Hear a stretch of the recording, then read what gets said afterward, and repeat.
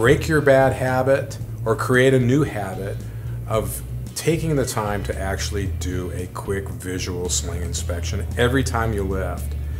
A lot of people get lazy, a lot of people think they don't have the time, but this is such a critical part of the safe lift, and you're going to uncover so many problems before you actually have a failure or catastrophic failure. Physically, either suspend it from a hoist or lay it on the ground and take a look from top to bottom, trying to determine if there's any visual damage. If I see a tear in a synthetic sling, that's criteria for rejection. I don't have to look at the OSHA spec to figure out exactly what it is.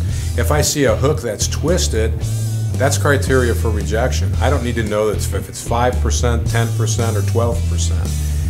If you see anything that looks suspicious visually, then you need to go ahead and find another sling to use. At least until you can determine whether that sling is in fact safe for further usage or not. If you've got doubt, find another piece of rigging.